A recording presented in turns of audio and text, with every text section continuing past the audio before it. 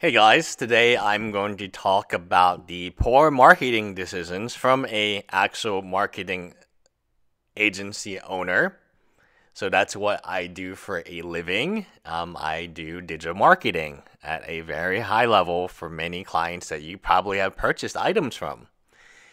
So this is why it frustrates me so much, is because they will Magic the Gathering, Magic Fest, Channel Fireball, some type of combination, if not all of them, they will pay for the mana source to attend events. Now, what is payment, you might ask? What is promotion, you might ask? So let's start with promotion. When the mana source was injured and he collected his $90,000 of donations, a month or less than a month, a few weeks later, Channel Fireball had a advertisement for their newest Magic Fest, and they had a picture of the mana source on it and encouraging the mana source fans to attend the event. Well, the mana source had to backtrack, which I think that he was actually going to attend, but the view on it looked not the best. So then he said he was still injured, and then Channel Fireball removed the ad. But luckily for us, we have screenshots of the ads, which I included in a previous video. So let's talk about this video from Boogie, and it alludes to the fact that Rich Hagan and other individuals who were contracted, and even the Magic Gathering tip cards recommended that, oh, we're going to cover all of these events, don't worry about it. They ran out of money. Now, where did the money go? And this is why I'm going to bring Rudy and Boogie into it, and even on Sleeve Media. So these people are willing to spend their own money, or they're willing to, as long as you give them a plane ticket and a hotel, I guarantee you they will show up just because of the amount of content. So let's focus on Rudy. Alpha Investments. Google GP8 Las Vegas, or Magic Fest Las Vegas. And majority of videos that you're going to see are from Rudy.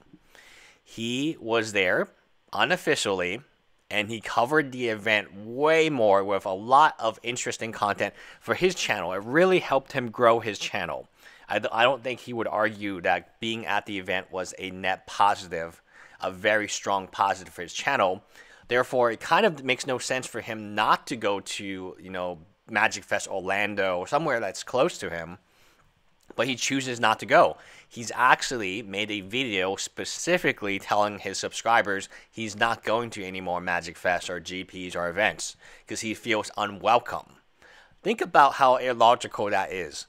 The dude's going to your event, pretty much producing free content for you for years, and it's good for him, it's good for you, and you say no. Well, you don't say no, you just make him feel so unwelcomed that he has to come out in the open and say, I don't want to go to your events.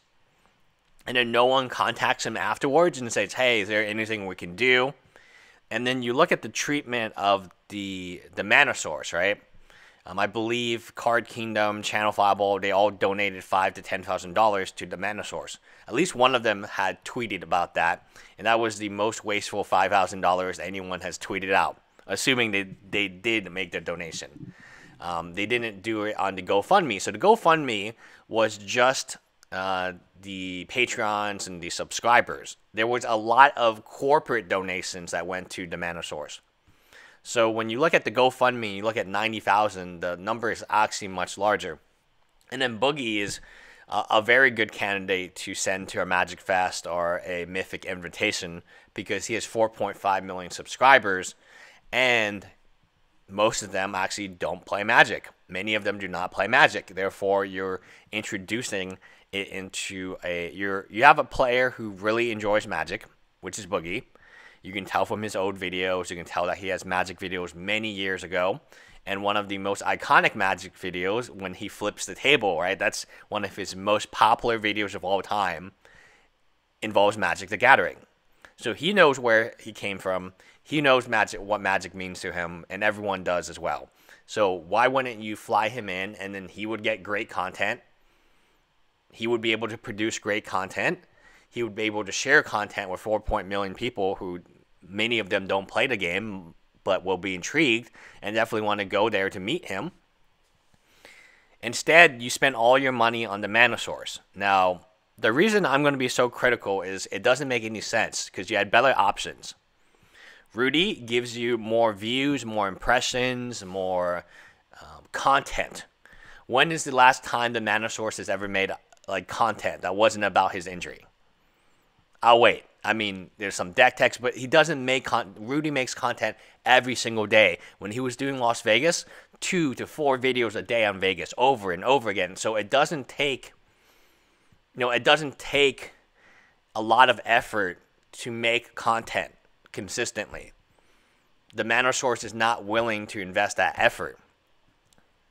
It doesn't make sense.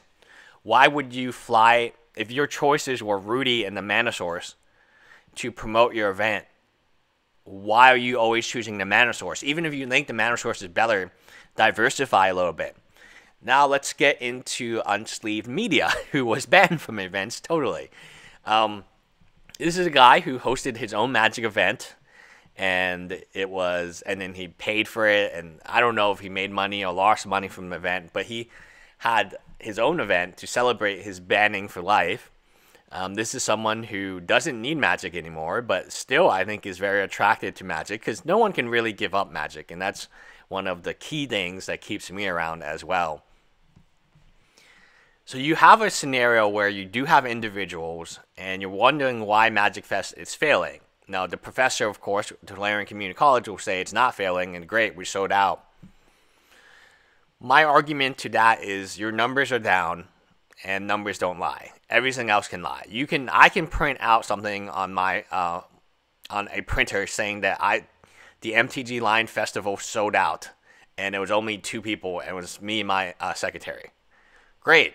We post on Reddit, we get a bunch of likes, and Reddit gold, and we're good. But the reality is, poor business decisions, poor marketing decisions are being made time and time again. And these are things that should never be made. Whoever is in a marketing department, assuming they are not a 1099 employee, like assuming they're a W-2 employee with a 401k benefits plan and health insurance, for goodness sake, give them health insurance, please, Wizards. They should recognize what I'm talking about, is your numbers are not good. You can spend the same amount of money flying Rudy or Boogie to a place that you would spend on the mana source every single time. Whether that's Wizard of the Coast, whether that's Channel Fireball, doesn't matter. And now that I think about it, is there I read an article on CNN, not the most reliable news site, but still. And it was talking about how they were charging people who weighed heavier more money for plane tickets. So it might actually be possibly cheaper to fly Rudy out than the mana source. I'm not sure. But it's either the same cost or cheaper. And in return, you get a year plus worth of content about your awesome event where many more people will watch, or you can donate $5,000 to $10,000 to someone's GoFundMe who was just injured. So,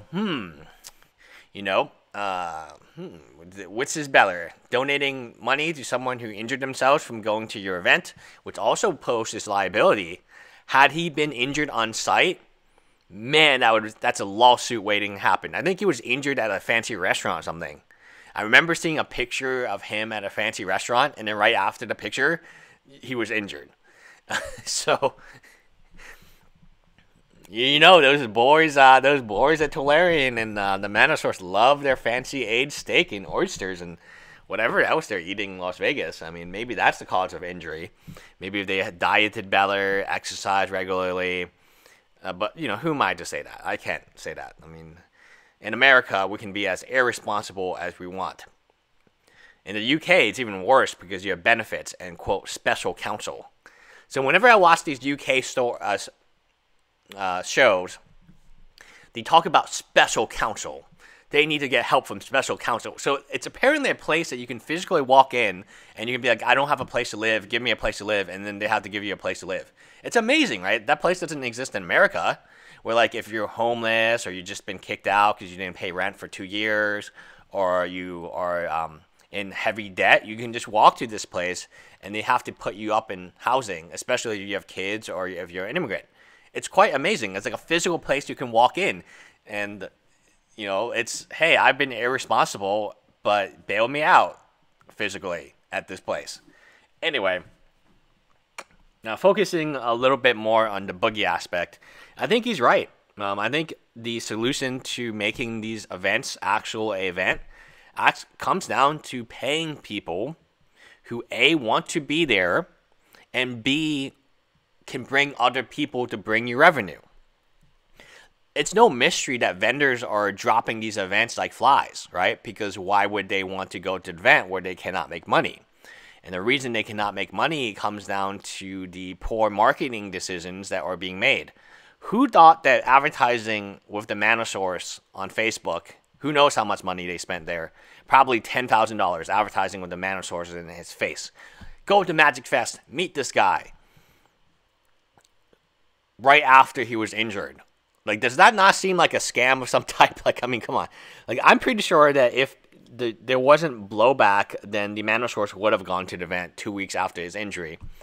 Luckily, you know, there was some common sense people saying that he should not go. So from a marketing perspective, they've made very poor decisions when better options were available to them. And they know better options. So if the question is, if they know that better options are available to them, then why do they keep choosing the worst option over and over again? And my answer to that is actually quite simple. It's because of politics. They don't like Rudy. They don't like Boogie. They have attacked Boogie in the past. And they're willing to forego profits. They're willing to forego things that actually they really want and need, is numbers, impressions, vendor payouts. Like, it's just the numbers are down. No matter how much Tolarian Community College says the numbers are up, the numbers are actually down. They were way down in 2018. These numbers came from Channel Fireball. So unless you're saying that they're making up fake numbers for tax reasons, there's no reason that they would report down numbers. Now, back to my the issue. The issue is, we have individuals in our community who truly love Magic. They truly love them. Boogie's one of them. Rudy's one of them. And they would love to be promoted like Tolarian, like Wedge, and they're not. They're not.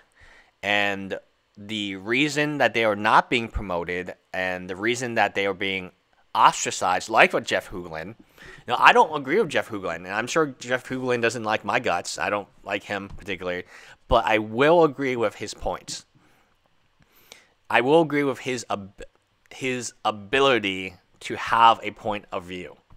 And maybe he's abrasive, maybe he's mean, spirited, and all these like words that people throw at him. But at the end of the day, he gets viewerships, he brings in new people, he brings in revenue, he generates everything that the mana source cannot generate. I mean, when's the last time you saw an interesting the mana source deck text or just deck lists off Channel Fireball? Like, have you guys not figured that out yet? It's a net deck. It's a net deck. There's no vlogs. When's the last time you saw a vlog from Tolarian Community College at a Magic Fest? All these Magic Fests, he's being paid to be there. Paid. Yes, I said that, Brian. Paid. Why would you, have you seen a vlog from him? Have you seen a vlog from the mana source? What if I told you that they're flying these people out to every single Magic Fest? And Rudy only went to one. So, back to my main point. People are being ostracized because their political views or their demeanor, Jeff Hooglin, is not viewed positively. This is really a club, a clique of types. And you're either in or you're out. And if you're in, no matter how poorly you perform, no matter how poorly the numbers you generate are, they will continue to pay you. And yes, Brian, I said paid, because I do consider you being paid. So, if you're out, no matter how hard you try, like Jeff Hooglin, to change and become a better person, they're always going to drag you in the mud, because they don't like you. They never did, and they never will. So, to conclude, one of the most ridiculous marketing scams I've ever seen is what Wizard of the Coast is doing in terms of who they sponsor. Ridiculous scam. Now, I need you guys to help me on this other channel. This other channel, I need to get to a very high subscriber count. That way I can then go all rage out against the people who did not put me on the top 100 social media people. So imagine this. Imagine that I have the more YouTubers than everyone else. I have more LinkedIn followers by a factor of 10 than the first person. And they still won't put me on this list. I have more Twitter followers than most of them. I'm top 10 in every category, including Facebook pages and things of that nature. And they won't put me in the list because, like what Wizard of the Coast is doing with Rudy and Boogie, they don't like me. They don't like my attitude. They don't like who I am. You know, I'm not going to say like they're racist or anything, but like there are things that I look at and I say, huh, that is strange. That's strange that this person's on this list and I'm not, even though my numbers, my engagement, and the reason I need to get this channel up and running and get, you know, so I can make more aggressive videos is because I think it's all their social media is fake. Out of the top 100 people, are you telling me that whenever they tweet something, one person likes the tweet or one person likes the Facebook post? Come on, that can't be real. You have 100,000 quote followers, right? Anyway, I really need your help. I want you to subscribe. I'm getting like really worked up now because I'm seeing red because I'm so angry about that issue that for many years I've been in Houston. I've dominated social media. I've dominated LinkedIn. I've always had the best LinkedIn for any digital marketer in Houston. And now I want the best YouTube channel by far. And then if I have LinkedIn and YouTube, what are they going to say? Right? Are they going to keep me off the list again as a top 100 when there's not even 100 digital marketers in Houston? Somehow they found 100 people. They have like no subscribers. They have no content. Like, it's like, why don't you put me on the blanking list? I'm going to force them to put me on that blanking list when I have the biggest channels in social media in Houston. And then I'm going to tell them how stupid that list is because I'm going to make my own list. Anyway, bye. Yeah, it's a rampage. I'm going to rampage some more a little later.